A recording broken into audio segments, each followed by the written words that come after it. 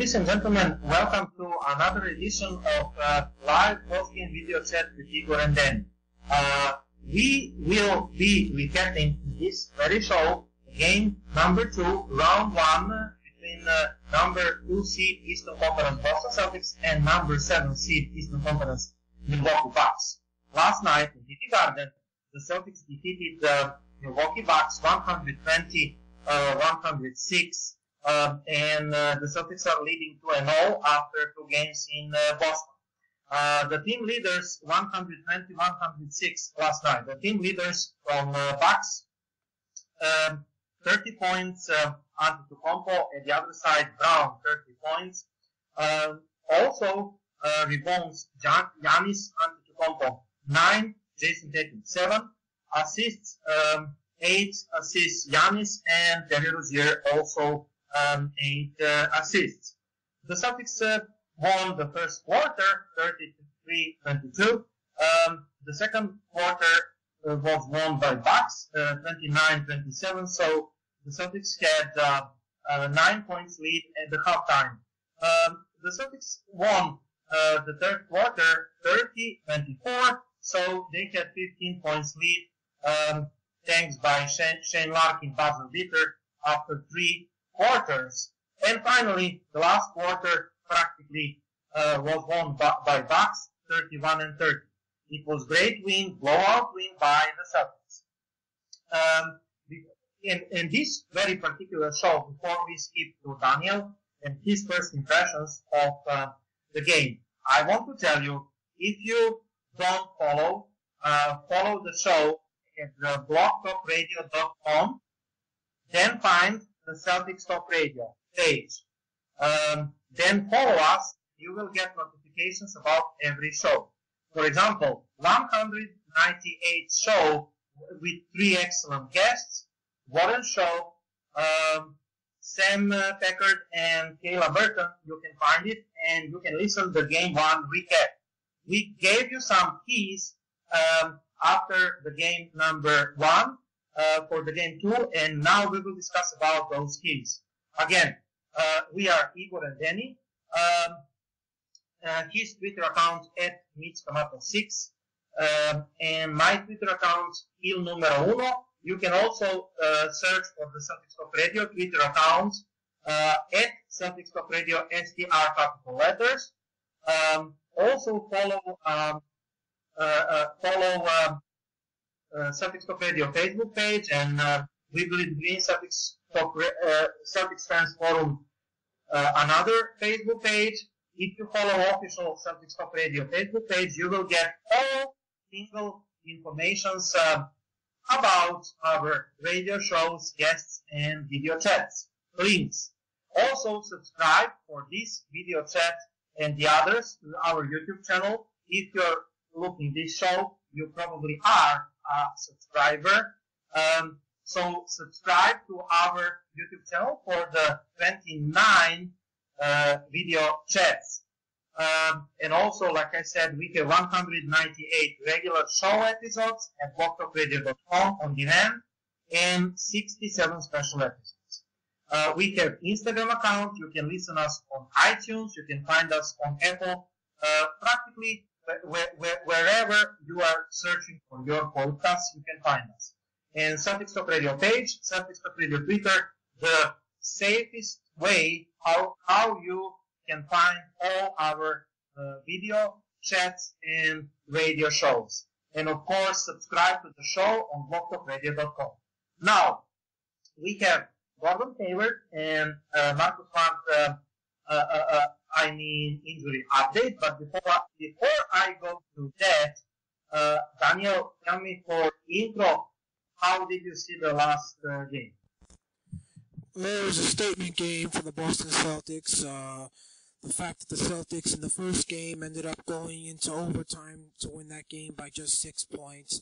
A game that the Milwaukee Bucks felt that they should have won, and they pretty much said that after the game in the post-game press conferences.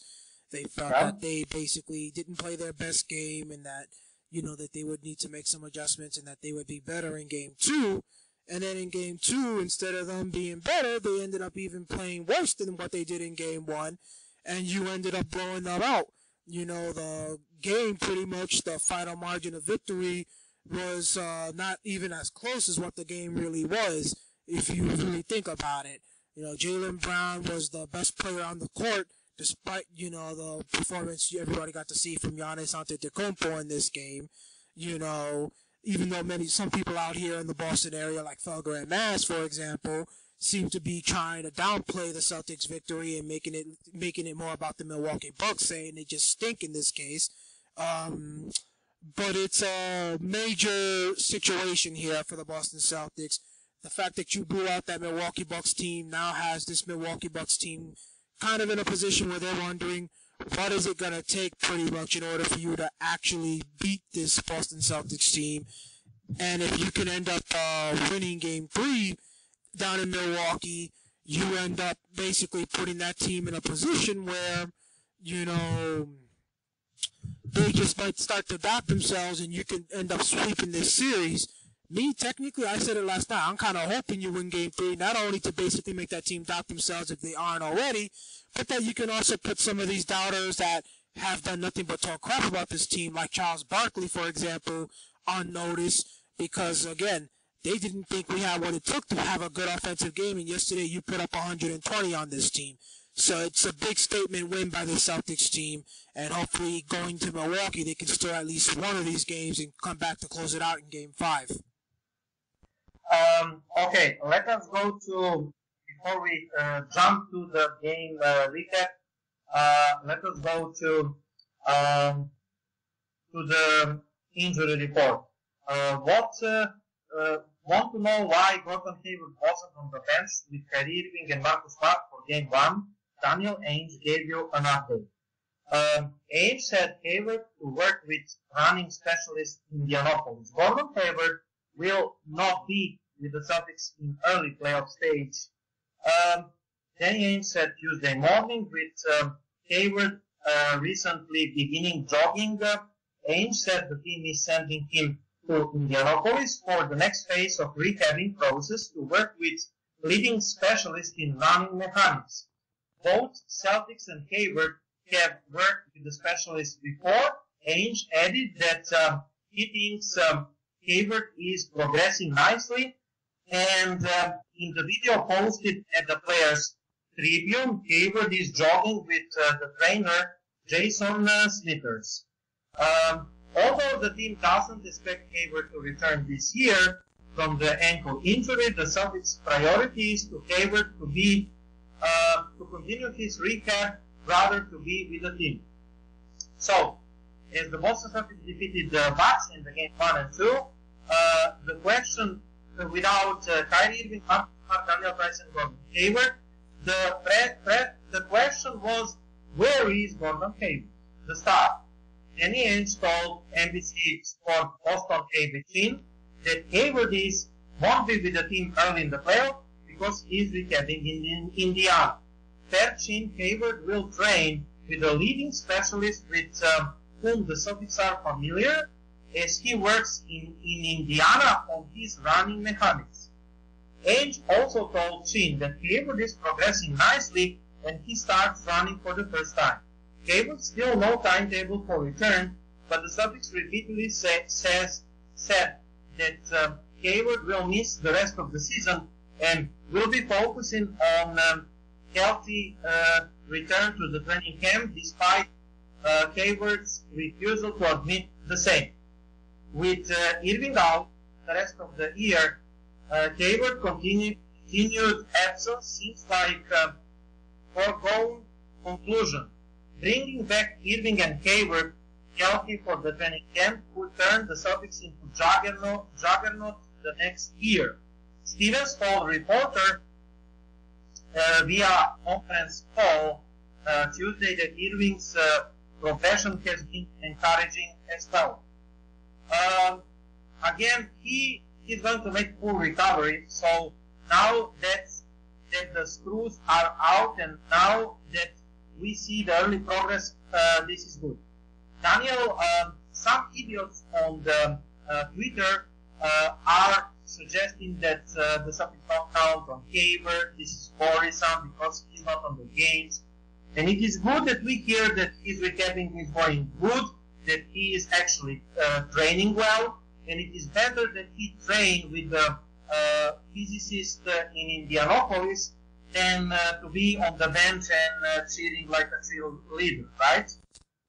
Yeah, again, just look at what we're seeing right now with this team. If you're a Boston Celtics fan and you look at it with, a decent, mind, I guess you can say, an open mind, you're seeing a Boston Celtics team that right now is being led with Jaylen Brown and Jason Tatum, really. Those are your two best players in this series. You could make an argument maybe for Al Horford, but those are the two most, talented players on your team right now. And Jaylen Brown is a second-year player, and he just put 30 up on the Milwaukee Bucks yesterday, outdueling Giannis Antetokounmpo, who everybody looks at as one of the top players in this league. When have you ever heard, Igor, any of these NBA analysts mention Jaylen Brown as a top 10 player in this league? But you hear it all the time when it comes to Antetokounmpo in this case, and yet he got beat in a head-to-head battle by Jaylen Brown when it came to basically who was the best player on the court last night. If you're thinking about this, imagine what this team can be capable of next year if Jaylen Brown and Jason Tatum are playing like this, and you add Gordon Hayward and Kyrie Irving to that mix, alongside Al Horford as the fifth starter. I'm sorry for anybody out there that basically is just thinking about this season is the only season that matters. But again, you got to think about the long run, like Danny Ainge is thinking. The moment you lost Gordon Hayward, your chances of winning an NBA championship nearly went to zero unless everything went the right way. You were not going to beat the Golden State Warriors, best 4 out of 7, with the roster we had with Marcus Smart and Kyrie Irving, unless there was a drastic injury to somebody out of that big four, meaning they had to lose Curry, Durant, Thompson, or Green in order for you to have a chance. Houston, maybe a chance that you could knock them off without Gordon Hayward, but that was really it. You had a chance to get out of the East, but not really win the championship unless Houston somehow knocks out Golden State. Of course, now Stephen Curry is, from what is being reported, he may not even be able to play in round 2, so he probably won't even be able to return until the Western Conference Finals. But still, look at what we're seeing. This is like a coming out party, Igor, for Jaylen Brown right now in these playoffs alongside Jason Tatum. You blew out the Milwaukee Bucks, and Tatum didn't even have a good game yesterday. Some can argue. Imagine if Jason Tatum would have had a game similar to what he had in Game 1, on top of what the Celtics did last night. That would have been a 30-point victory for you, you can kind of say. So, ladies and gentlemen, get over the fact that we basically have shut down Gordon Hayward, or should I say Kyrie Irving, and Gordon Hayward is recovering right now. Both those guys, Danny Ainge and the Celtics, have made sure that next season they are going to be healthy. Because remember, next season is the last season of our contract with Kyrie Irving, the last season of our contract with Al Horford, and several other players as well in this case. So Danny Ainge is making sure at the minimum you're going to have 1 year, hopefully, of all these guys together being healthy. And if it's obvious that Danny Ainge and to the rest of us that this team basically just can't get it done together, then he can go about his business and make some moves to get some other stars to try and come back this way and try to compete at that point. But for now, focus on enjoying yourself, seeing what Jason Tatum and Jaylen Brown can get you, because right now, you've had the rumors of us trying to go after Kawhi Leonard, but with what Jaylen Brown and Jason Tatum are doing through 2 games, some might argue you may not want to go and do Kawhi Leonard if it's going to cost you these guys. And Terry Rozier. And indeed, why we would do it? Because those guys, all 3 have all-star potential, and we already have the 3 all-star at the team. So I don't know where is the rush. Of course, I want as the best possible roster that we can put together. And I mean, Kawhi is the star in this league, but there is pending question of his health, and there is a question about his willingness to resign here he would be traded to Boston. So again, in this particular situation, I said I would not trade Rozier, and I said I would not trade Jason Tatum. And I certainly would not trade both Jaylen Brown and Jason Tatum for Leonard, and I think that the playoff performances are giving me right. Anyway, Danny, we had good information about the Kyrie Irving too. Also, Daniel Tice is progressing, and those guys should be ready for the training camp opening. And I must say that Marcus Smart's mother discovered cancer, and all the best to her, and all the best to Marcus Smart. Marcus Smart repeated he's leaning towards April 27 as the date of return. So again, the prayers to Marcus Smart's mother, and all the best. Do you want to say something about that?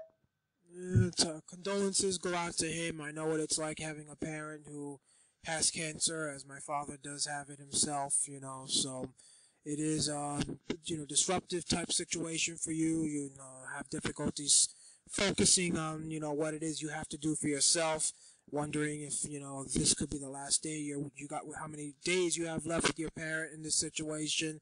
I give his mother credit for coming out and telling him, go be with your team. I want you to focus on getting yourself back to being healthy and getting yourself back on that court for your team, for yourself, and for your fans. There's many parents out there that would basically be saying, I want you to be here with me during my time, and she took it the opposite direction. So that she's earned my respect in that sense in this situation. And of course, if anything was to come where things were to get really serious, I would have no problem with Marcus leaving the team to go and attend to his mother in a situation like that, because we know cancer is a serious matter. But that was a really decent and respectful thing she did, and hopefully he does manage to return, because again, everybody looks at this Celtics team as the current roster they have right now when it comes to thinking, Milwaukee can beat them like Charles Barkley thinks, or the 76ers can knock them out in the next round if the Celtics get by Milwaukee. But none of them seem to remember that there's a chance that, Marcus Smart will be back on the court in this case, and that he can be a very disruptive player regardless of who he's defending. Excellent stuff. Now we can jump to the game recap.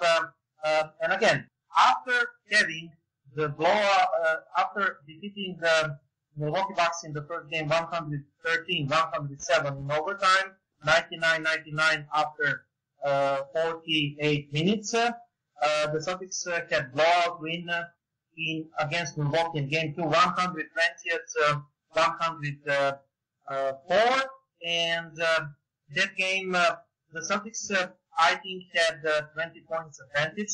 I will check right now. The biggest lead of the Celtics 20, and the biggest lead of the Bucks 4. So Danny, it was not expected. We expected the Milwaukee Bucks big response, like you said, and I was listening to a lot of Bucks, and they were pretty confident about the game too.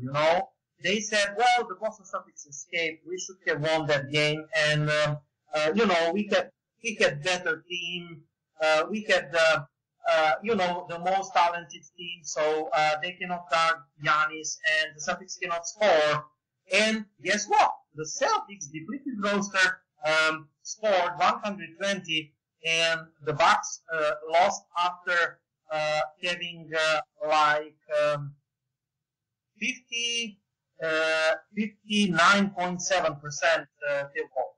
And we will talk about that right now, and we will talk about that why this is the case, and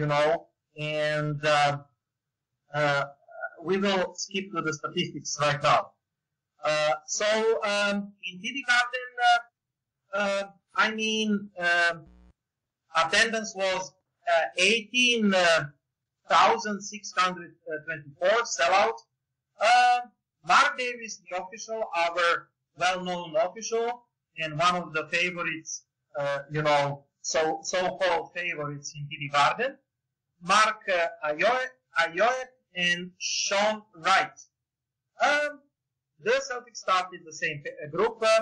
Jason Tatum, 30 minutes, 4 points, 2 of 9 shooting, really struggling, and 7 rebounds, 3 assists, 4 steals, plus 11, however.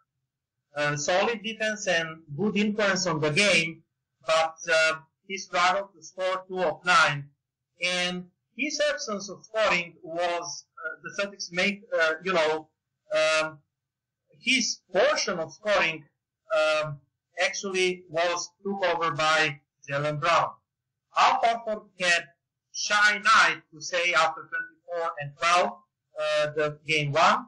Now he had 16 points, 7 of 11 shooting, excellent percent. He had 5 rebounds, 4 assists, 2 fouls on him, and 2 steals plus 14. This is, again, great game from Al, who played 35 minutes, 30 seconds. Aaron Baines, little better game than game 1, 24 minutes, 6 points, 6 rebounds, 2 fouls on him, plus 4. However, he was missing shoots. He shot it 3 of 6. The game 1, he shot it 0 of 4. So combined, he shot it 3 of 10 in the 2 games, which is 30%, which is bad. So I want him not to miss bunnies and not to miss those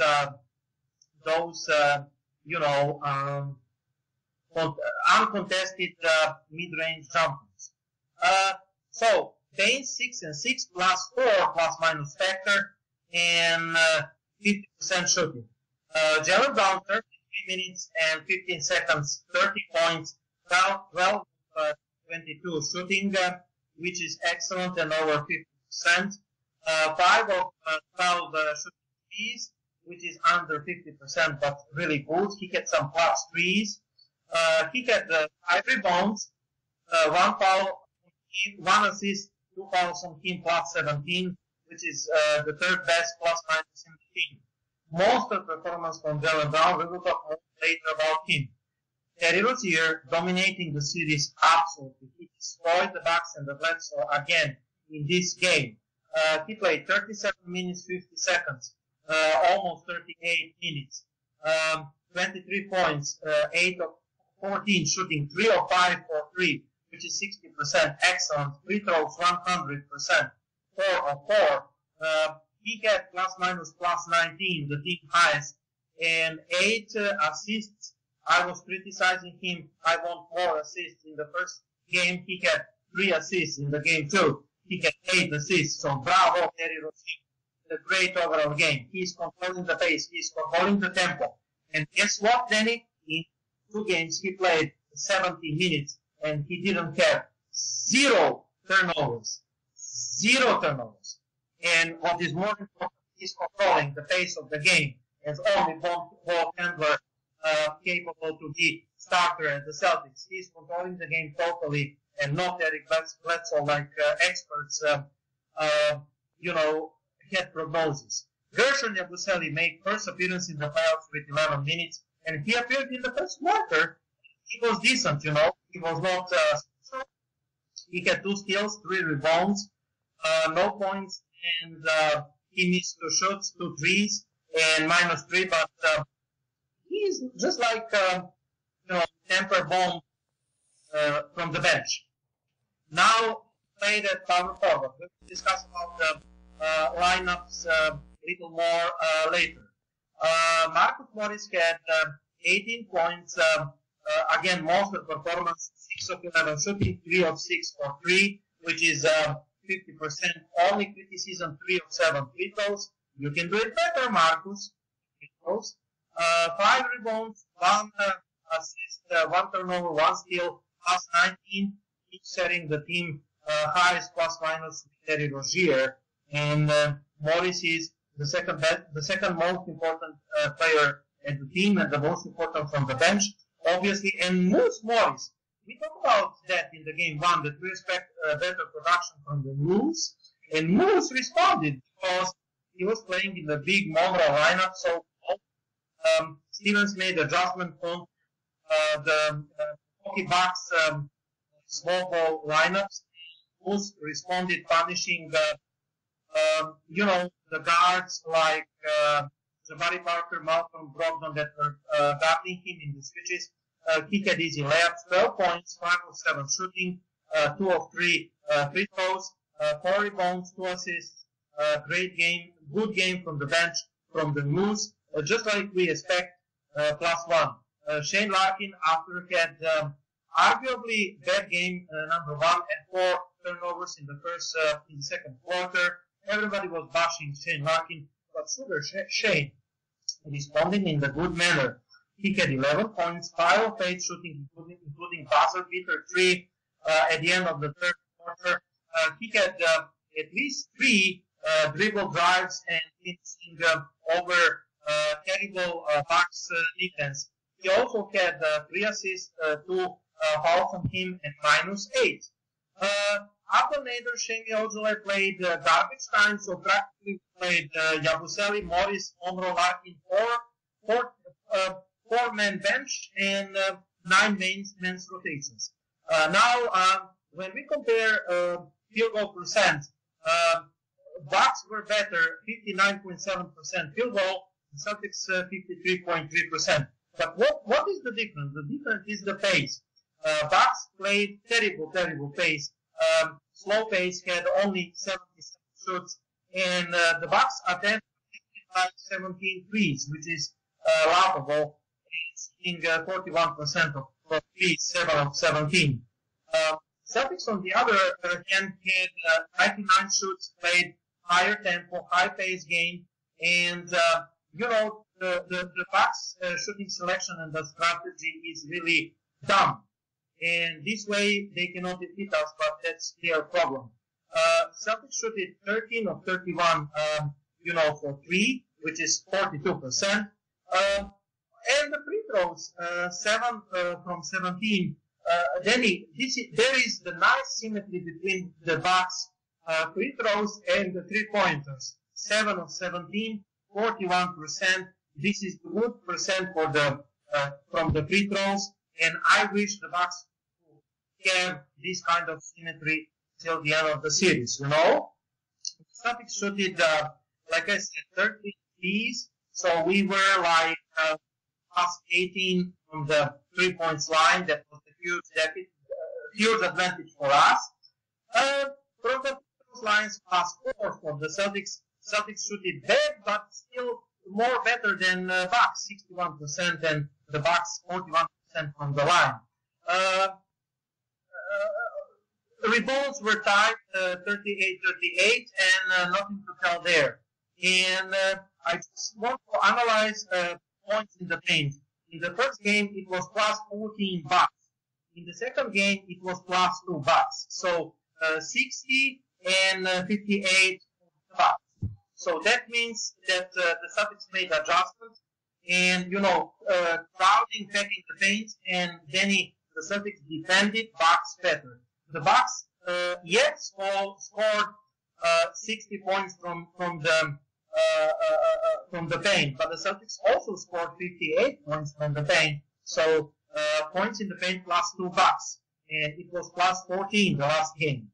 The second chance points, the Celtics had more in the first game, also had more in the last game. The Celtics had like 20 second chance points, and the Bucks 9, so plus 11. That is the second most important key in the game. The Celtics had 9 offensive rebounds, and they scored 20 second chance points. Bucks had 7 offensive rebounds, and they scored 9 second chance points, 4 of 6 shooting, which is not bad.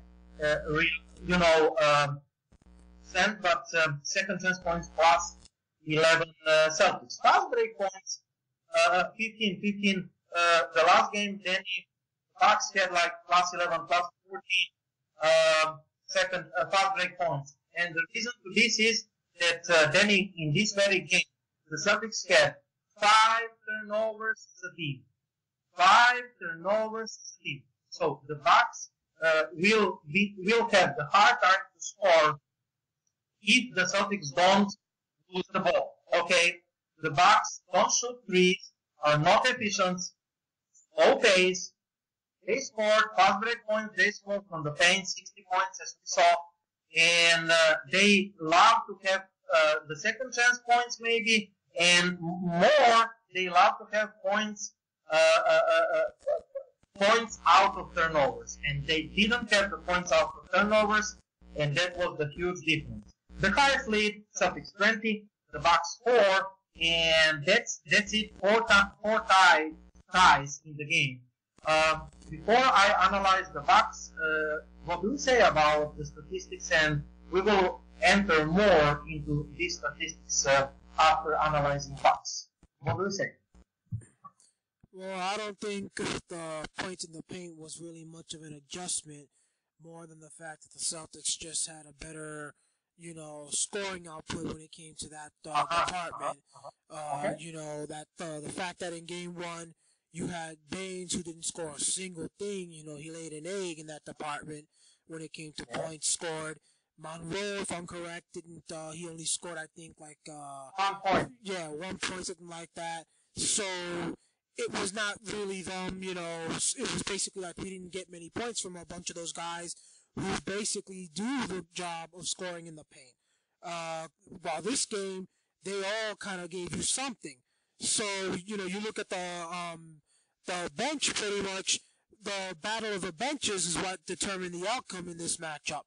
As you had Monroe, Larkin, and Morris, that the three of them basically combined to outscore everybody on the Milwaukee bench that played.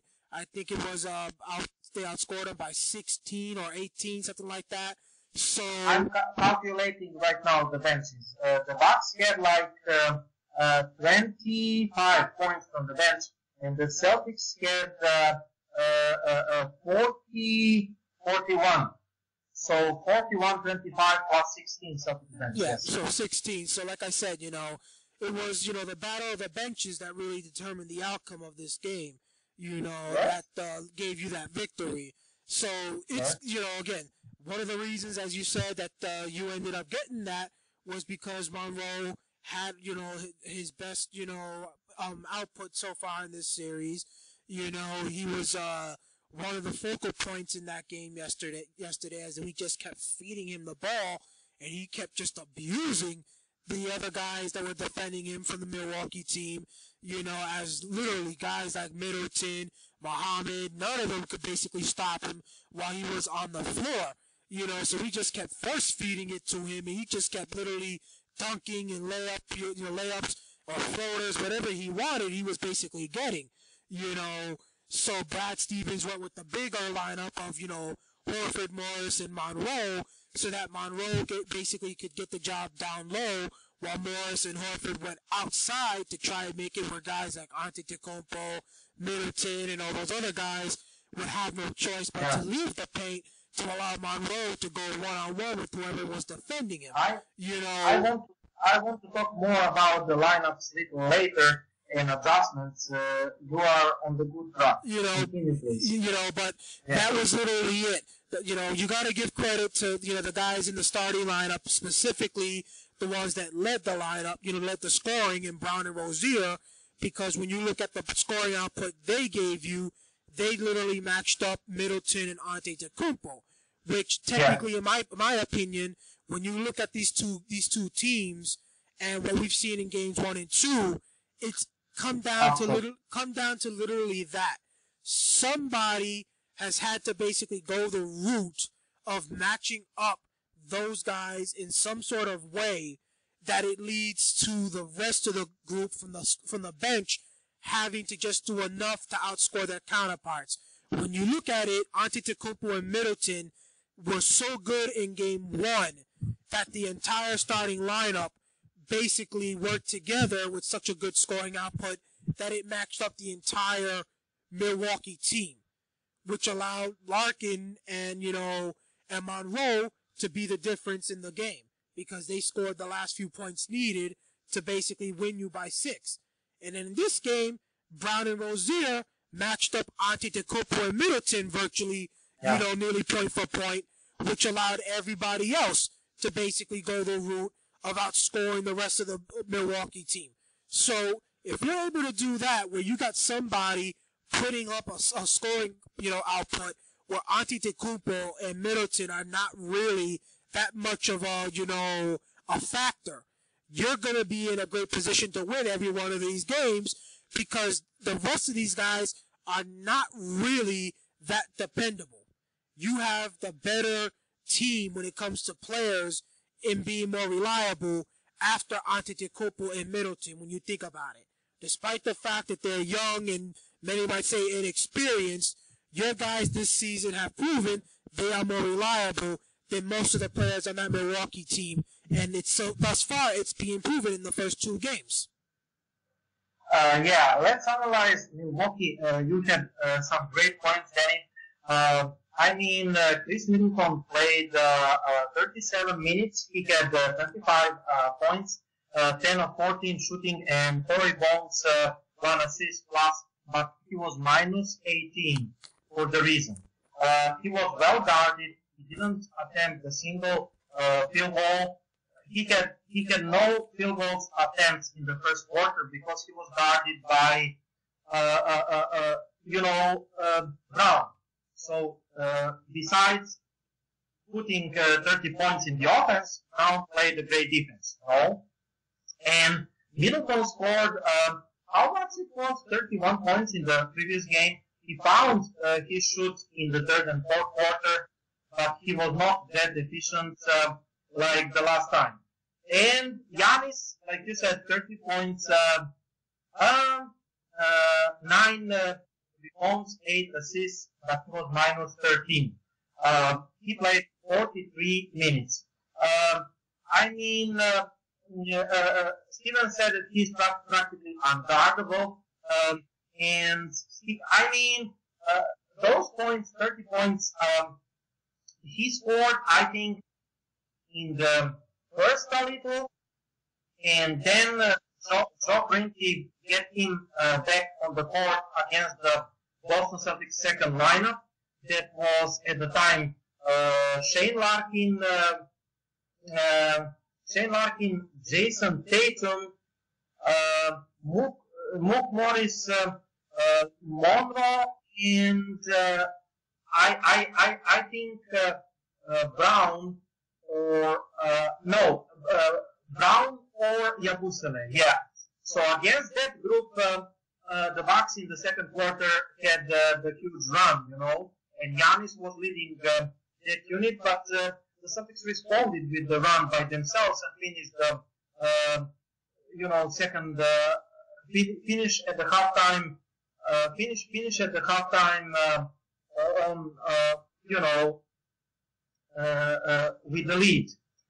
And the other starters, Eric Bledsoe, 12 points, 5 of 13 shooting, really bad game again. Assists, 4 assists and minus 3, and he was totally dominated by Terry Rozier. Tony Snell, 2 points. Is this man on the series? Is this man existing on the series? Because I really didn't notice him in those 2 games.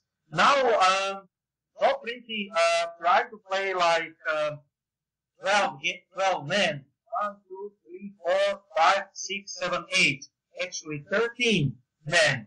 So that is showing you Danny Thornmaker played garbage time 1 minute, but practically he rotated 12 men, which is not normal for the players. And I don't know why he did it, because the guys from the Bucks were talking.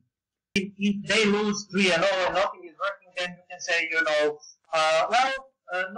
nothing is working right now, and let's do and try some guys. But this way in the game 2 to rotate 13 men, this is something I haven't seen in a long time in the playoffs. 6 minutes, Tyler Zeller, 0 points, minus 10. Jabari Parker, 10 minutes, 0 points, minus 15. Malcolm Brogdon, 18 minutes, 25 seconds, 10 points, minus 17. Jason Terry, 5 minutes, 0 points, minus 3. Besides from Brogdon, those 3 guys, Zeller, Parker, Terry, no influence. Now, positive influence is Shabazz Muhammad, 12 minutes and 11 points, plus 6. He had influence, 4 of 8 shooting, a little spark of the bench. But Benny, they were playing, I think in the second quarter and the third, small ball lineup with Antetokounmpo at 5 and Shabazz Muhammad at 4. You had Brogdon and you had Della Vedova and Bledsoe or Middleton. So, with that kind of lineup, you are not playing Shabazz Muhammad, because he gave you the spark plug, but that lineup with Antetokounmpo at 5 didn't work. Why? And there is a reason why this lineup was not successful during the season for the Bucks, which is well documented on NBA.com. It has negative net rating. Okay. The reason is because neither Shabazz Muhammad and Antetokounmpo are the true rim protectors, and Stevens responded adjustments on that kind of lineup, small ball, Shabazz Muhammad at 4 and Antetokounmpo at 5. Stevens responded, and plus Brogdon, Stevens responded with a big lineup, with Moose, with Baines, with Horford, or Tatum, or Morris. And Moose had easy layups over Jabari Parker and Malcolm Brogdon and the switches. And also Horford was posting Brogdon a couple of possessions. So the only way how that lineup, small ball lineup, can work for the Bucks is that you can shoot the threes very efficient.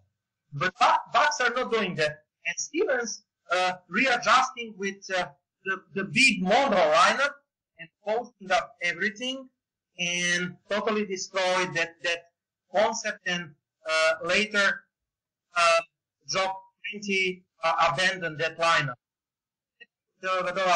5 minutes, 0 points, minus 1. Sterling down 9 minutes, 4 points, plus 4. So practically out of let's say 8 guys, then you have 5 guys scoring 0. The whole bench scoring 21 points, and actually the whole bench scoring 25 points, and at the other side 41 points Celtics bench. So practically Joe Prunty, in my opinion, was totally lost on the court. What do you say about that big Antetokounmpo lineup with, like I said, Shabazz, Muhammad, and Antetokounmpo? And what do you say about Stevens' response?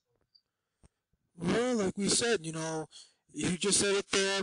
Muhammad is not really a rim protector. Antetokounmpo himself, is tall enough to be one, but Antetokounmpo is not somebody you really see used to being in that paint, banging with somebody. Look at all the trouble he's had with Al Horford throughout this series. Yesterday, Mike Gorman was saying it during the game itself, alongside Tommy Heinsohn. You got Antetokounmpo and Horford banging with each other while, Horford's got the ball. And literally, Antetokounmpo is doing everything he can to try and shut down Horford, and Horford just seems to throw the ball up, and it's still going in. And Antetokounmpo is just shaking his head like, what the heck do I gotta do to stop this guy? You know, he doesn't have the body to go banging with these guys down low inside the paint. And, you know, he is not a guy that's similar to, say, you know, a Dwight Howard type player, someone like that. You know, you look at someone that's maybe a little bit bigger than him, someone like, say, Anthony Davis could be is a better rim protector right now than Antetokounmpo. You know, Anthony Davis is a little bit taller if you think about it. He's got a little bit of a bigger body, so he can bang with someone like Al Horford in this case. Antetokounmpo doesn't have it. And unfortunately for the Bucks, they really don't have anybody on that team that really can go banging down low in this situation. Which is why Brad Stevens, when he went that route and he's, you know, putting Monroe and Baines and Monroe and Morris with Al Horford on the floor, that really was him taking advantage. And like I said, it was the smartest thing he could have done in this situation because Monroe, you know, Monroe is the biggest guy we have on this team in this case, and he just started feasting. It was like, you know, a happy Thanksgiving type meal for this guy because he was just chewing them up in this situation. There was nobody on the floor that Milwaukee had that could literally stop Monroe in this case. He was just literally having Larkin give him the ball, and it was either A, the ball was given to him and there was nobody around him, so he was getting easy layup, or easy one-handed dunks, or he had somebody right behind him, and all you see him do was literally move out my way, Jaboni, pretty much give him a nice little behind check with his, you know, that big old rear end of his, and lay it up in it. That's literally what we saw last night. You gotta, again, it just shows also, Igor, what everybody who has said the Boston Celtics will win this series has said. The coaching in the series, the advantage to the Celtics is just too much. The coach in Milwaukee is nowhere near Brad Stevens in this situation. And that's the biggest advantage of all that the Boston Celtics had going into this series. You know, despite the fact you don't have Kyrie Irving, you don't have Marcus Smart, you don't have Gordon Hayward, the fact that you have Brad Stevens is the one reason why you had a chance and you should have been considered to win this series. Maybe you shouldn't be considered the favorite to beat Philly because they got guys like Embiid and all of that.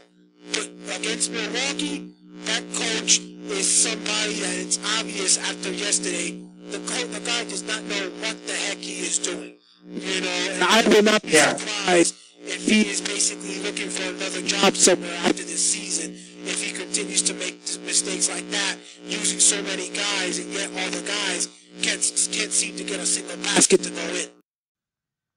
I want to, besides going after some other parameters, you know, that will tell us where the Boston is winning those two games, actually. I want to emphasize, and I was laughing because LeBron stated that, quote, the team changes, how did his, practically the new team members, prevent the Cleveland from proper preparations for the playoffs. I mean, this is really laughable, but from LeBron, you can expect everything. Anyway, I wanted to say about Milwaukee Bucks and that lineup. The guys, listen, the lineup, guys, viewers and Eddie, the lineup that made a run, the game one, the last 3 minutes in the fourth period and overtime, that 8 minutes, that lineup made a run at the Celtics. That was the lineup. Antetokounmpo at 5, Middleton, Snell, Brogdon, Bledsoe. And they were running, and they tried to run the same type of offense, but really little. practically they abandoned that lineup. I don't know why. So you had can you hear me? You had Antetokounmpo at the middle. You have from the left side Brogdon and Middleton. From the right side, you have Bledsoe and Tony Snell. Okay? Now, Bledsoe is having the ball at the right side. At the left side, pardon. Brogdon and Middleton at the right side. Bledsoe is having the ball at the left side. If Terry Rozier in pick and roll coverages with either Snell or Antetokounmpo, if Terry Rozier overreact, and if he comes over the screen to contest Bledsoe, he can drive and he can kick in the corner, and you have Tony Snell, you have Brogdon, you have Middleton open for threes. And they were shooting the three last game. On the other side, if Rozier goes under the screen, held at Antetokounmpo, then Bledsoe has option to shoot the three himself. The other options is to give the ball to Giannis Antetokounmpo at the high post or middle post, and then he will operate from there. And other option is to go through series of handoffs with Brogdon and Middleton at the right side, and then you wait the Celtics defense to collapse. So either you pass to Giannis or either you find the open man. And that kind of play, and that 1-2 offense, or 4 out, 1 in offense for them was the only 5 that worked in those 2 games for the Bucks. And they abandoned that in the game 2. I don't know why. I don't care. I'm just saying. Okay. Now, let us discuss points of turnovers in the 2 games.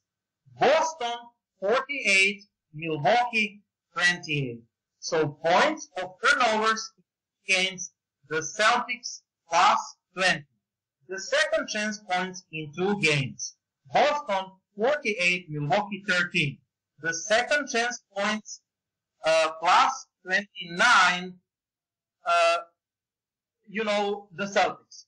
The bench scoring in 2 games. Boston 68, Milwaukee 48.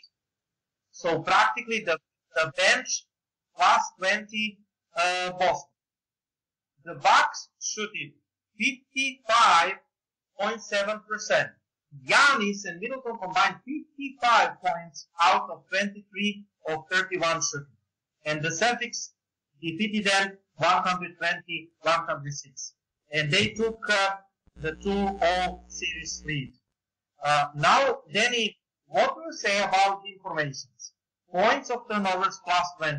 Second chance points plus 29, Boston. And bench scoring plus 20. Almost in every parameter except fast break points, the Celtics are better. And points in the paint. That's points in the paint and fast break points, the only parameters that Bucks are better in those 2 games. Again, points in the paint, we all know that was something they were going to have the edge in because they got Antetokounmpo. That's really it. Antetokounmpo is, the tallest guy on the court in this situation. He's got the LeBron treatment in his back pocket. That's one thing. Me and my father were saying yesterday. If we couldn't get that guy to be basically given a regular player treatment here in Boston, he's getting a LeBron type treatment out here. Imagine in Milwaukee what we're going to be seeing technically from the officiating when it comes to this kid, And this kid is only just starting his career. So I'm not surprised points in the paint, and that's just because of him in this situation more than anybody else. The fast break points, that's something that really, to me, that's just an effort situation. Yeah. You know, the fact that we've got less turnovers and yet they still have the more, you know, fast break points means that it's them, you know, out hustling us up and down the courts off the misses. Literally. That's really it. That's all, you know, all it comes down to in this situation. You know, so that's, you know, a problem. And Brad Stevens got to tell the guys that, you know, you got to roll with it in Boston. Going to Milwaukee, you cannot afford to have that happen in this situation because that could end up burning you. You know that team is not gonna take things lightly, knowing that they're down 2-0 and that they know you lose one of those games to us in your own court. It could end up, you know, spelling the end for you once you come back to Boston for Game 5. But the other, you know, things like you said, the turnovers, you got to give Terry Rozier a ton of credit. You know, we could all, you know, kind of say Terry Rozier, you know, is the backup, and he may not have been, you know, expected to be the, you know, the second backup. Some, you know, kind of view that he was really expected to be like the third. Others kind of say, you know, that Marcus Smart was probably going to be the second, you know, but he even in his role, you know, he's Kyrie Irving from what we've heard. Kyrie Irving has been like talking to him, kind of like trying to give him some, you know, guidance throughout this entire process. Exactly, you know, advice. And Rozier, for him not to have a single turnover in the first two games of the playoffs here. In 77 minutes. Exactly, and you know that is an impressive, you know, feat. Look at some of these other point guards you have out here in these playoffs right now. You know, you got big name big name point guards like Rajon Rondo's, you know, playing in these playoffs. You know, you got you got so many others. Who else can we say that about, Igor? That's a starting, you know, point guard and doesn't have, you know, a single turnover. There ain't no other point guard that I can probably think of that is anywhere near having 0 turnovers through 2 games. You know, so Terry Rozier right now is starting to make an argument that maybe he is the one you might want to keep over Marcus Smart in this situation. You know, and that he is going to be worth whatever money that, you know, Danny Ainge decides to pay him, or whatever money he might basically be wanting to say, I want to get paid from you. You know, I think when you mentioned that, I wanted to say that you mentioned that he's playing himself into 5 years, 75 millions, in my view, if he continues with the good play in the playoffs, right? Yeah, because again, you know, Kyrie Irving to come back. Again, you're looking at a starting lineup of Irving, Hayward, Tatum, Brown, and Horford. That's what Danny Ainge has envisioned.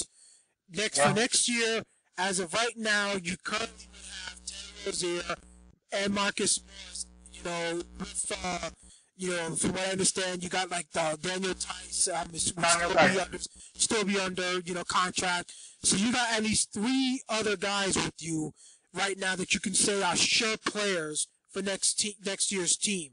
You know, you still need, you know, 2 other guys that can go. But you can say right now, with what we're seeing, you will have confidence in Terry Rozier running that second unit.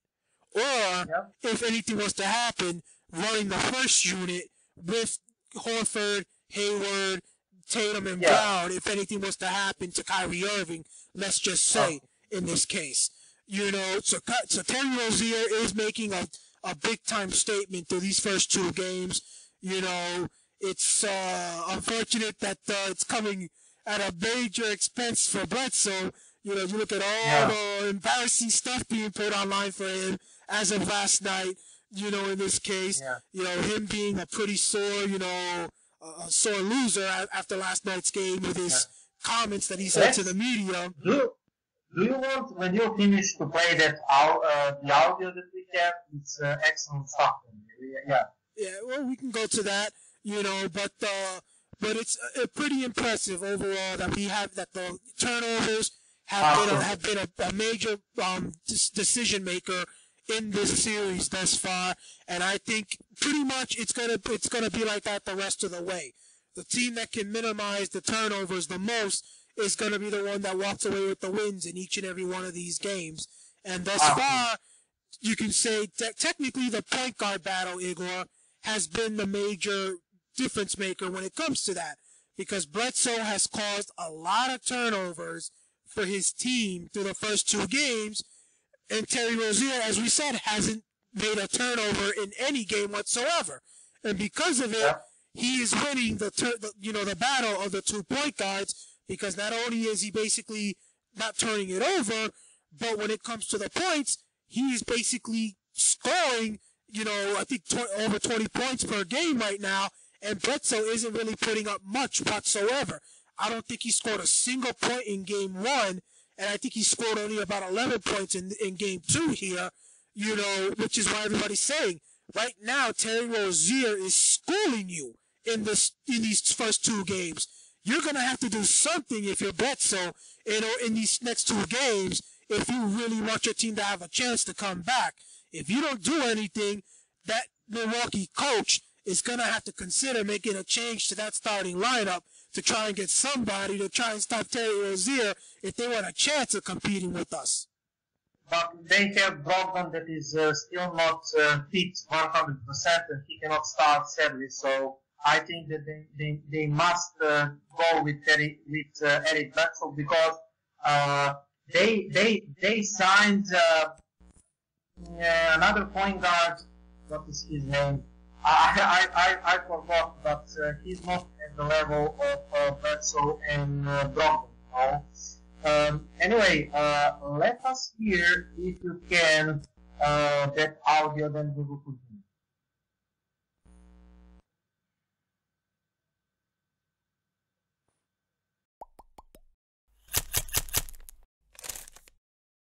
Terry Rozier has gotten off to a strong start to the series. No turnovers in 78 minutes. How personally do you take that matchup? Who? Terry Rozier. I don't even know who that is. So while the Celtics managed to tack on 120 points in Game 2, there's plenty of shots fired in the gym where we're sitting right now, but there's also shots fired in the locker room, the Milwaukee Bucks locker room. Eric Bledsoe had an interesting take on what Terry Rozier has been doing lately. Someone pointed to him that he hasn't committed a turnover in games 1 and 2. And when he was asked about does he feel guilty for allowing Terry Rozier to play so well, he said, "Who's Terry Rozier? I don't know who the F that is." That's such a Rondo thing to say. So I gotta tell you, is Eric a little too salty, guys? A little too salty about so the many way Terry Rozier flavors has in been each playing? show is salty. I gotta tell you, if he doesn't know who Terry Rozier is, it makes a lot of sense then. The last 2 games make a lot of sense because Rozier's just absolutely had his way. You can't find him on the court. He's not guarding him. I don't even know how Bledsoe found his way back to the gym for Game 2 after what Rozier did to him in Game 1 on that step back I was three. going to he say he had Bledsoe walking out of the gym. I would on have that benched play. him because you know what, Bledsoe gave up on that play too. Well, it wasn't Well, it just wasn't he his gave fault. up. He was halfway down 93 on his way to New Hampshire by the time Rozier took the shot. Well, no.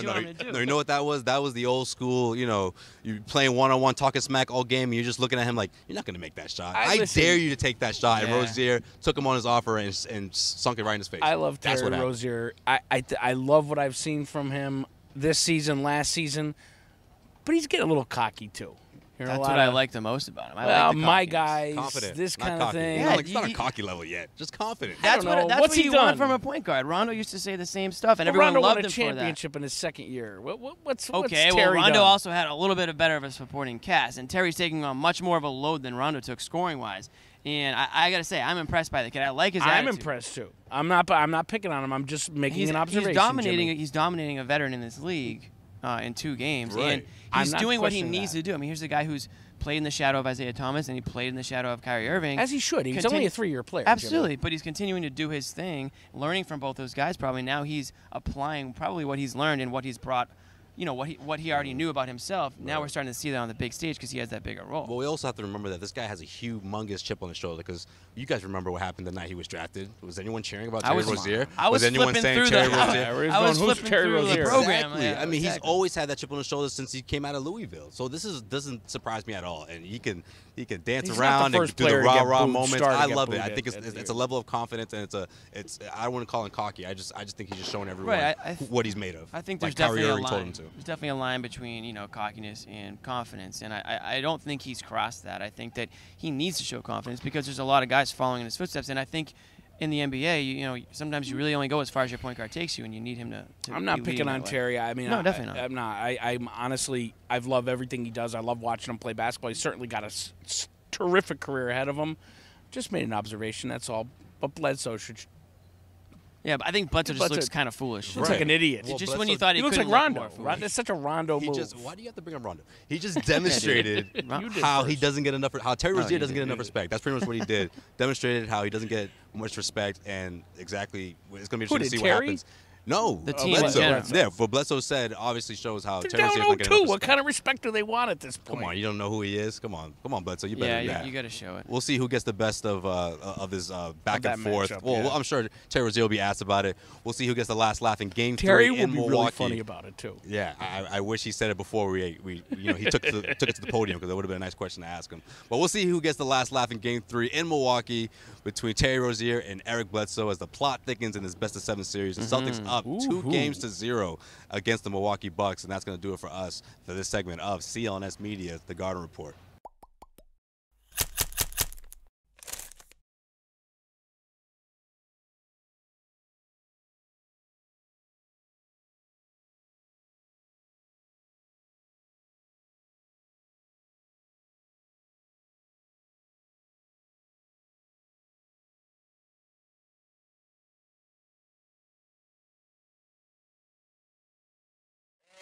We are back after the audio. We finished with this Eric Bledsoe nonsense. One information before we continue to talk about the games, Danny. The NBA has resigned the double technical fouls Boston's Terry Rozier and Milwaukee's Stone Maker picked up Tuesday night. So league looks at everything, determined the back and forth between Rozier Maker didn't rise to the technical foul level. So this kind of idiotic, these kinds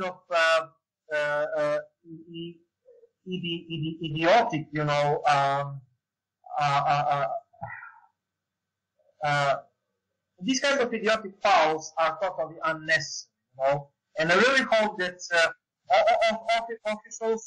officials will not, eject somebody like who said Marcus Morris, because the last night Stevens put him out when he tossed somebody and he was at the verge of getting technical. So I think it was the great, it was a great reaction from the students. Anyway, let us recap the games and talk about the heroes, and those are Terry Rozier and Brown, so they deserve our attention at this podcast, Danny. Boston starting backcourt Terry Rozier and Brown combined to outscore Milwaukee starting backcourt Eric Bledsoe and Tony Snell 96-25 throughout the 2 games in the series. I will repeat. So Terry Rozier and Jaylen Brown outscored Eric Bledsoe and Tony Snell 96-25. And also Terry Rozier played 78 minutes in the 2 games without committing turnover. That is incredible statistics. And also Rozier is right now average 23 points per game in the series. So Jaylen Brown led the Celtics 30 points, career high playoff performance to defeat the Bucks 120-104 in the game 2. If you get any reminding concerns about whether the Celtics can score in the postseason without Irving and Hayward and Smart and Tice, you can probably put those concerns to rest, at least against Milwaukee. That's not to say the Celtics won't go throughout damaging lulls. They will.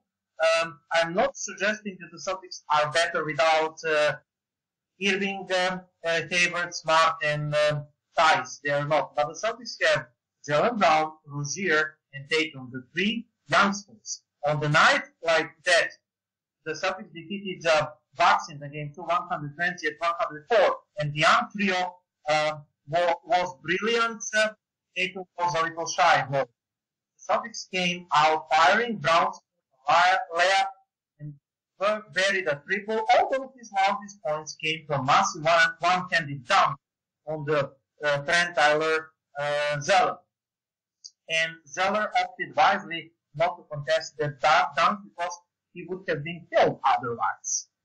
The Bucks kept pace behind Giannis Antetokounmpo. First 10 points in the first quarter, but Brown put 12 in the first, and Brown's late three-pointer helped the Celtics take 33-22 lead after 1 plus 11. In game 1, the Celtics struggled to maintain their advantage.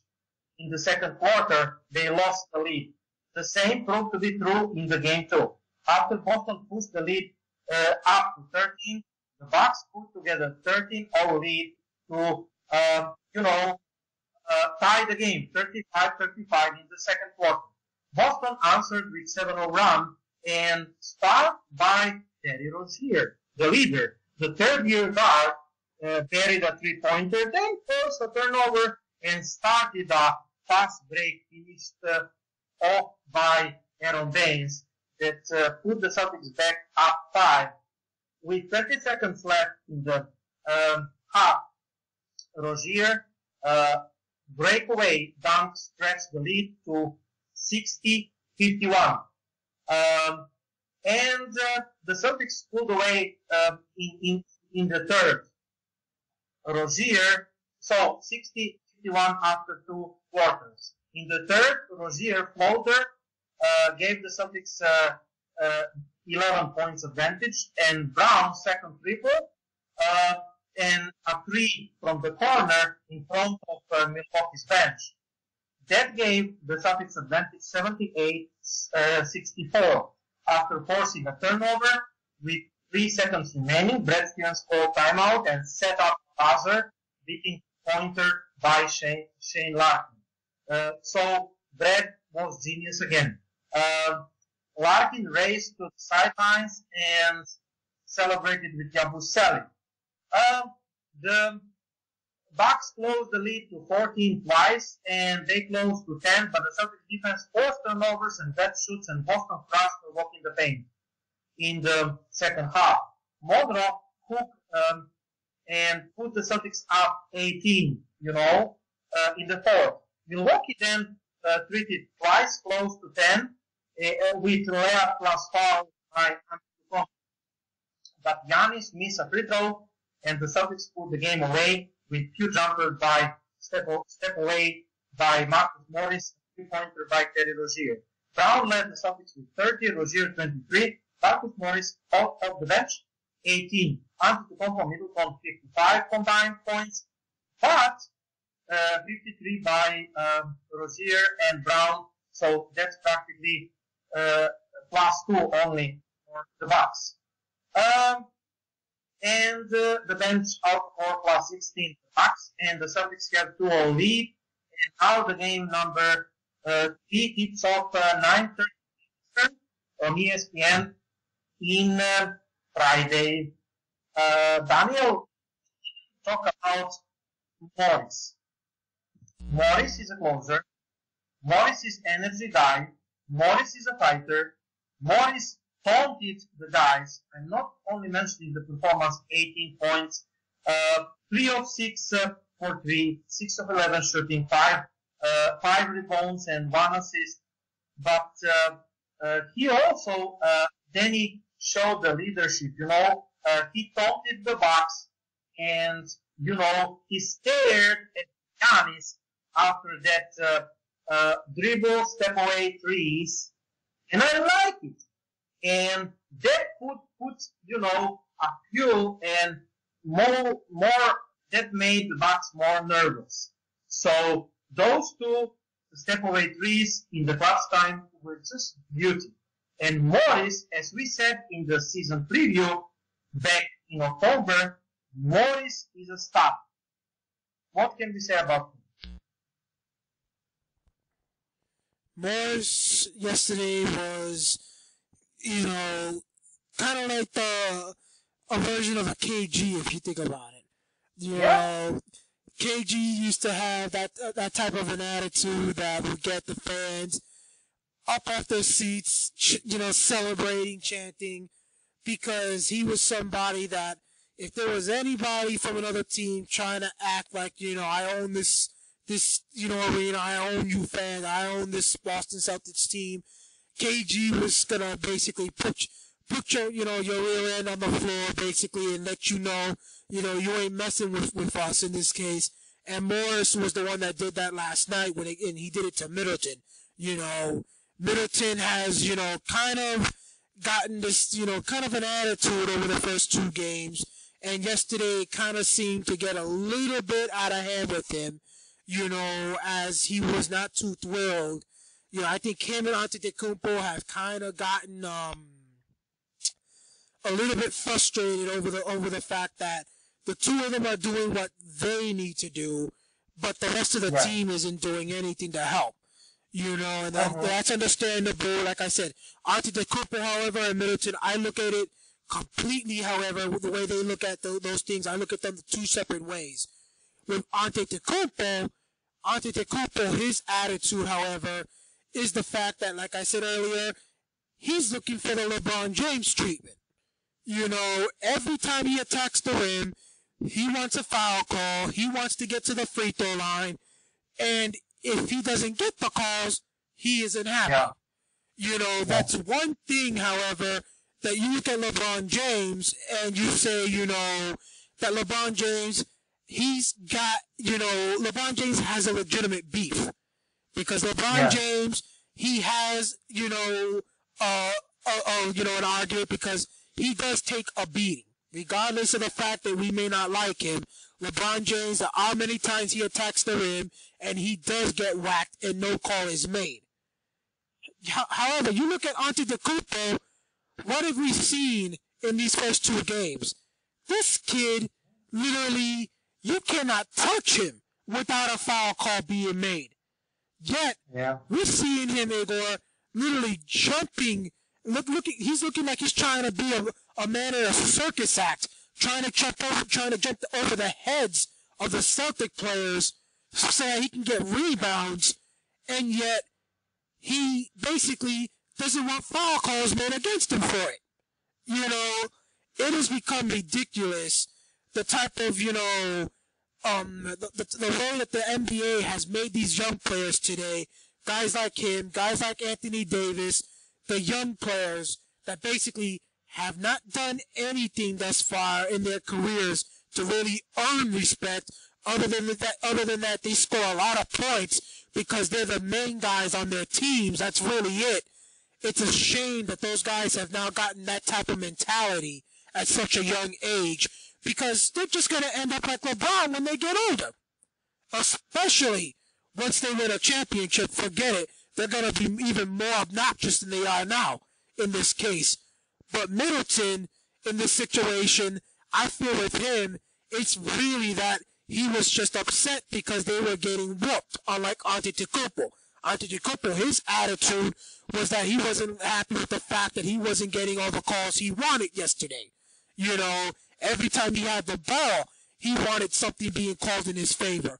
Middleton, he just didn't like the fact that basically they were getting punked and the team wasn't responding in this case. And so he tried to do something that he thought basically would get the team to be, to get, fired up and respond, and Morris responded in the exact same way that instead fired up the Celtics and the Celtic fans.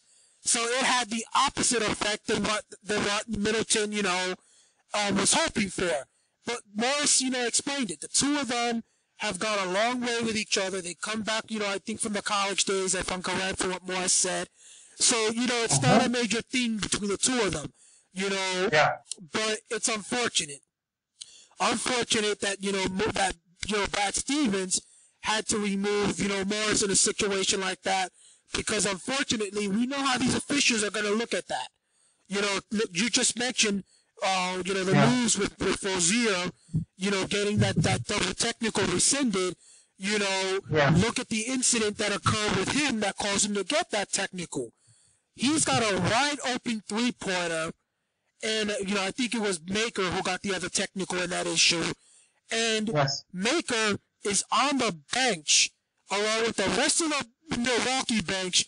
Several of the players get up, and Maker tries to go right up behind Rozier and tries to yell in Rozier's, ear behind him so that Rozier can miss the three because of the fact that we were already up close to 20 points at that time.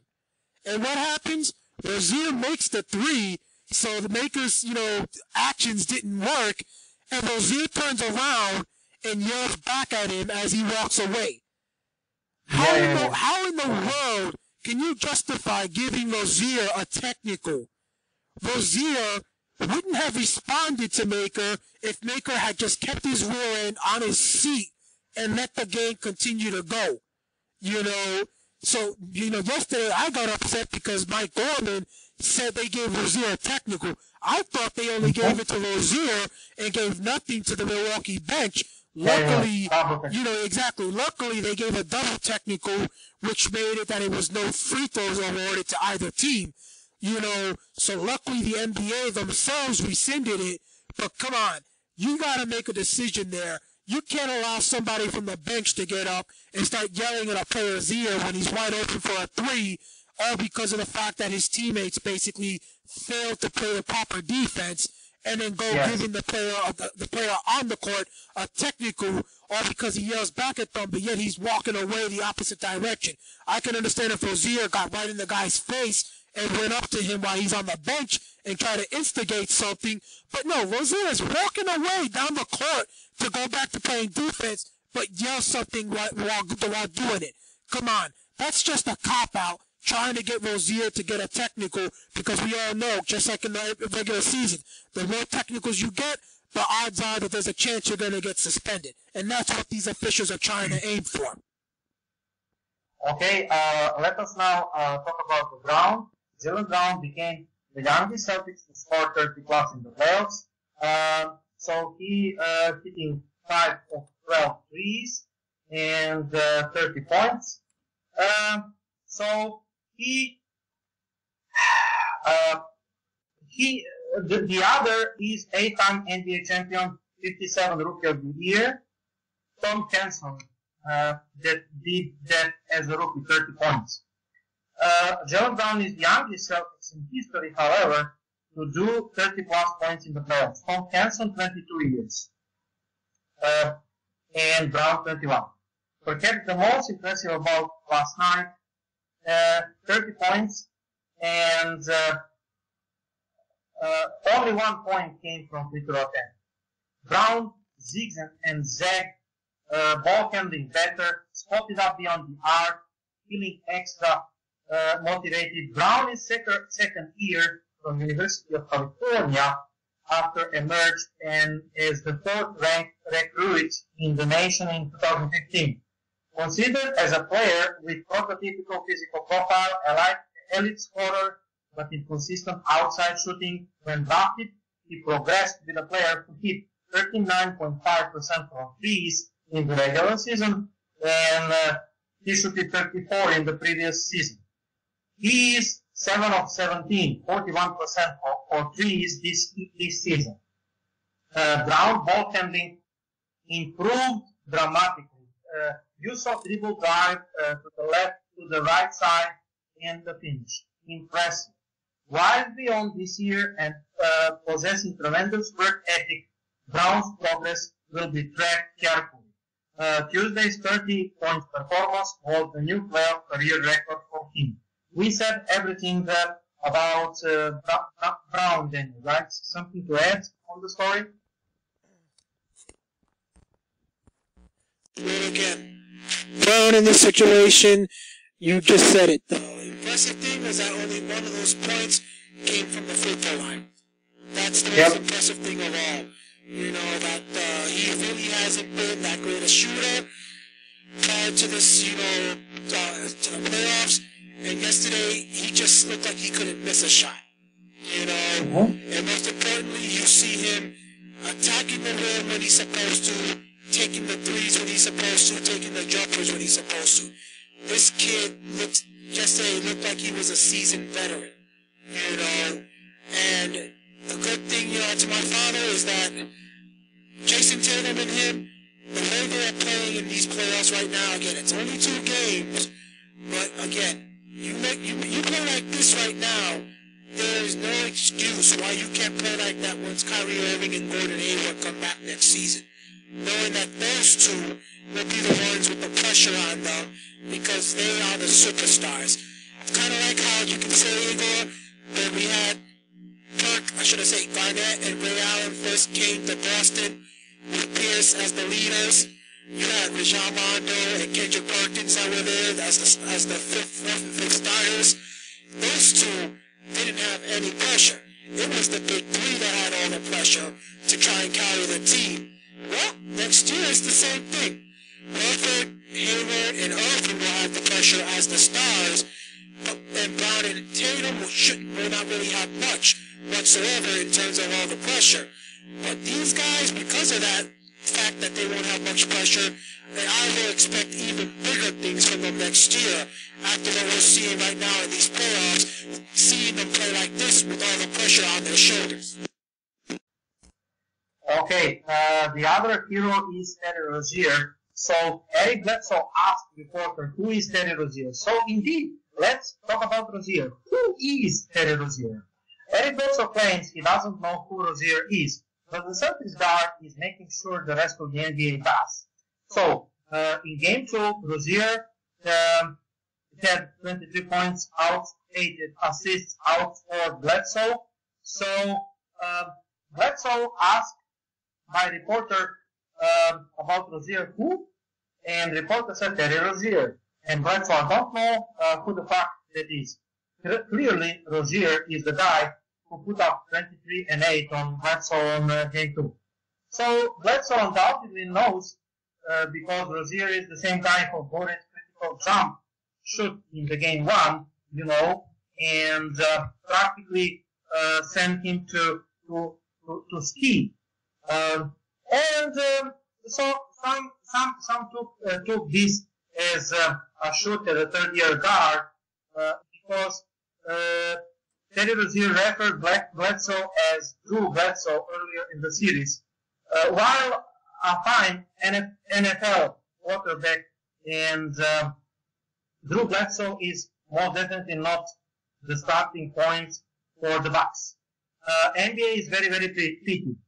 Regardless, Bledsoe opened up in the interview, and by the way, Rozier has posted 46 points on 47% in the 2 games, 0 turnovers, and both of them won by the Celtics. So we might all want to get familiar who that guy is.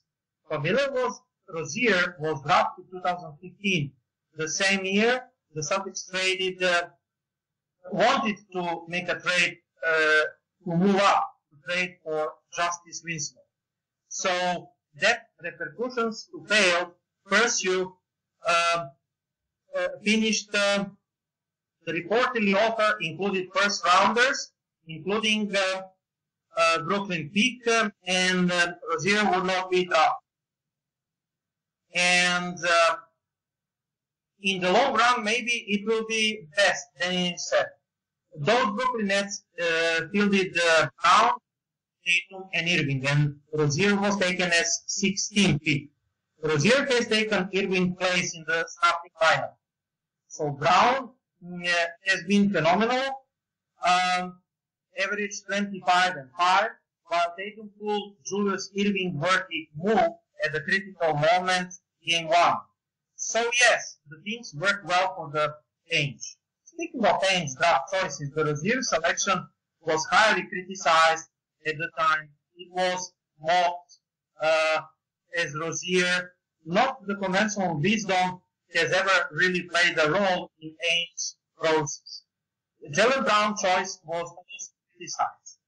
During the period of Celtics rebuild following the Kevin Garnett of first trade, Ainge drafted Kelly Olynyk, Marcus Smart, Rozier, Brown, Tatum. He also filled out the bench with the players like Gershon, the Dancing Bear, Yabusele, Nader, Ojale, Jabari Bird. There were also choices like James Young, RJ Hunter, and he skipped to draft Antetokounmpo. So Ainge's draft history is endlessly fascinating. Rozier didn't play much as a rookie. Spending time in Maine, he led Rozier player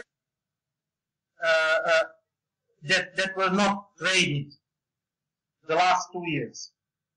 One never knew what will happen, but thus far he enjoyed Terry Rozier experience. He began to carve out as a role in the second year behind Thomas Bradley Smart.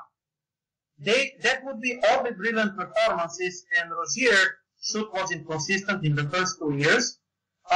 More rebounds and assists, making him something of an enigma. Rozier exploits gains of crowd following among Celtics Twitter, which is Celtics Twitter is called himself, but play went widely unnoticed by larger basketball community. Rozier made massive in the third year to a prominent role. His games were still erratic, but tended to yield positive. In a Celtic tradition dating back to Tony Allen's Greenfather days, Rozier was the backyard house conductor of the highest order. He liked nothing better than flying for defensive rebounds and starting one-man fast breaks. What's next? Who knows? Weird Celtics Twitter called him Tito and Scary Terry for the reason. A funny thing happened to Scary Terry Rozier after injuries took Irving and Smart. For all his high energy, Rozier turns the ball rarely. His turnover ratio is comparable to Mike Conley's Memphis. And inconsistent as a finisher, Rozier outside shooting improved dramatically. He posted average 15, 6, and 5 as a starter on the West Coast trip and helped the Celtics to have 4-0. Rozier has become a player at this league, that would make the things interesting this summer with the Smart and his free agency. So, who is Rozier? The Rozier is currently the player who is busting the Bucks and Bledsoe. But hey, you all already knew that, Celtics fans, right? And that was the story about our hero, Terry Rozier. And also Jaylen Brown success proving Danny Ainge again. Because back in 2016, he was selected number 3, but everybody mocked that, and extra Celtics fans whistled that choice. Everybody mocked that top 10 Brown as a top 10 player. In the 2016, Brown was Ainge's lottery ticket, and the Celtics fans wanted to trade for I forgot that point guard, I think in Minnesota. I will remember. And the Celtics fans, the Celtics fans wanted to trade for Jimmy Butler. Okay, the Celtics fans wanted another player that was drafted by Bulls, I think, point guard that would help us to trade for Butler. But the second-year swingman now is tuning up and showing, potential. So Brown was his second one right now. He had solid career, Pac-12 tournament, made 21% of his shoots from the field in California, finished the season with 43% from the field, long range, and everything else. Brown is foundation for the Celtics. And this year, because Crowder was traded, opened and also Avery Bradley, that helped development of Brown. But Ainge was playing with the house money after stealing number 3 pick from Brooklyn deal for Pierce Garnett, Jason Terry. So he could afford to take the players with the highest ceiling and number 3. Knowing if Brown was bust, his team would be insulted. Meanwhile, California star developed slowly. Head coach Stevens not play him right away, not more than 24 minutes in the first 42 minutes. Brown was asked to focus on the defense and shooting under the limits. 3-pointers made, 26% at the first at the California, but the Celtics gave him the green light because he shot it 32% as a rookie. 4-3. With Isaiah Thomas, Horford, Bradley sharing the load, Brown didn't play. But in 2017, the Celtics deal to Wade, Thomas, Bradley, Brown, and they received Irving and Marcus Morris in return. The team relied heavily on Brown as a starter, as defender, and after Gordon Hayward went down, Brown and Tatum, the third-year guy, they became the starting Boston's backcourt. Circumstances shorting Brown's leaning curve. Brown slotted into Boston's starting lineup, but was pressed into 40-minute action when Hayward suffered injury. Sophomore season was journey of pick and volleys, and improvements were there. 96 points against Denver, and then 6 points the late game. But somebody compared him to the Draymond Green. While he wasn't the most reliable player, the talent was undeniable. He's shooting for 3 around 39%. Now, his defense is well known, his skills stabilized, and improvement in the, all handling. Those leaps in the year 2, and the player performance is showing that Brown has potential to be all-star. Without Hayward and Irving, he is number 1 option right now. And he has 50 points in 2 games and playing 72 minutes combined right now. The Boston Celtics needed the step up, and that's exactly what Brown is giving them. So again, Brown, Rozier, and Jason Tatum are the Celtics' gold, and I hope that they will be a long time, at least 2 of them. Anyway, we didn't mention one guy, Danny. We mentioned everything, but the Celtics answered Milwaukee's Giannis at 5 lineup. After many observations on the paper, Giannis at 5 lineup, on Tuesday, Milwaukee ran that lineup frequently, but the Celtics had multiple answers. First answer, Horford at 5 worked nicely, post-ups. Antetokounmpo can't really deal with Horford at the post. And the Bucks can't send a double because Horford picks them apart with his passing. Number 2, the Celtics even got Giannis into bad switches at 5. At one point, he wound up on Rozier to back out the play and then motored his pass him to the open layup. Going big also did wonders. Monroe scored easy layups against the small ball Giannis at 5 layups. Small ball Bucks lineups. Monroe punished small ball with the layups. Aaron Baines did well staying in front of Giannis and forcing him to work for his shoots. An underrated aspect of the Celtics run without 2 best players, just how they adjust the lineups.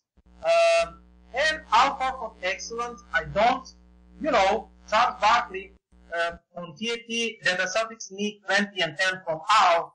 In the game 10-2, he had 16.5, and the Celtics won because he was plus 14, and he guarded Giannis well. And the Horford's biggest contribution in the series guarding Giannis, pushing him when the Bucks go small. He doesn't need to go 30 every night or 24. The Celtics fans noticed and gave applause for the Horford. Jason Tatum went off in the first 19 and 10, but the defense was solid. He shot 9 points, 2 of 9, but the solid defense and helped us. Penetration, rebounding, especially 7 rebounds, forcing turnovers. Tatum showing flashes on good anticipation in passing lanes, 4 steals. So kudos to Tatum for the defense.